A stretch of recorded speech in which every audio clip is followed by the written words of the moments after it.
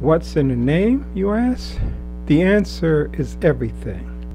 It is important to not only pick a name for your company, but also settle on it being the recognized choice from now on. Going back to my previous analogy of bringing a business into existence being similar to birthing a child, you don't begin by calling that child one name and then somewhere down the line think to yourself, you know what, I think I'll call it something else from now on. You have to pick a name and stick to it, which is another reason for my long lead time, because I know how much I tend to change my mind about all sorts of things day to day. Like I said, it is only me making these decisions, so it's not like having someone else to bounce decisions off of or get feedback from.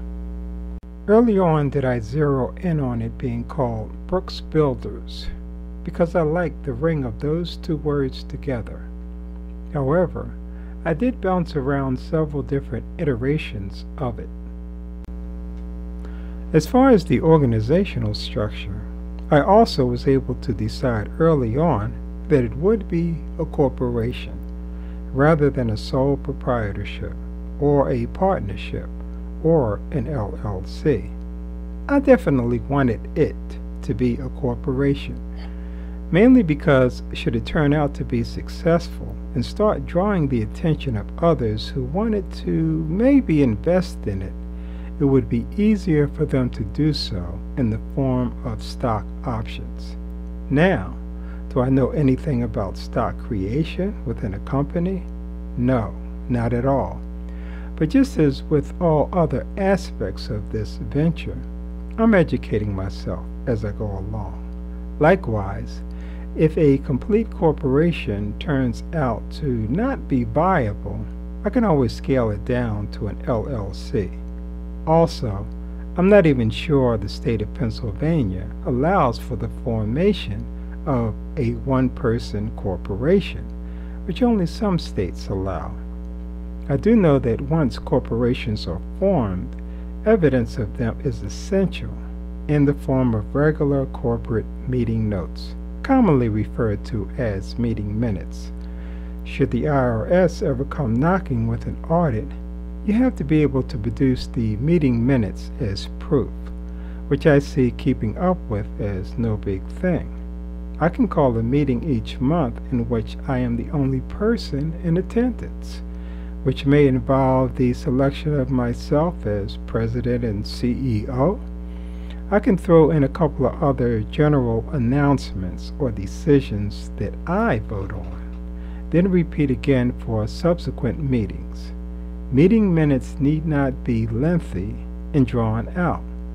They can be as simple as a couple of sentences, because all you do at them is all you do. As mentioned, I went through several different iterations of the Brooks Builder name. Months ago, I became a member of the BIA organization, which holds in-person events as often as on a monthly basis, some of which are informal meet and greets. Others are seminar sit-downs on specific topics, etc. Most events require a notice to register. A benefit for registration of events by members is that sticky name labels are printed for each attendee, with the name of the company each of them are there to represent.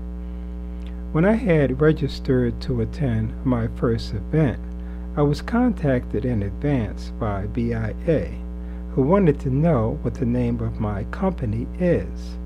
I said it is Brooks Builders Incorporated. They noted that, ever since, any of the events I have registered to attend, they always have a printed label containing my name and my company as Brooks Builders Incorporated. At the time, I told them that my company name is Brooks Builders Incorporated. I believed it would be something I would keep, but that only lasted for a brief period until I changed it to Brooks Builders of Philadelphia. I have yet to notify BIA about the name change, Since it is minor and only related to a name label at events, it is no big deal.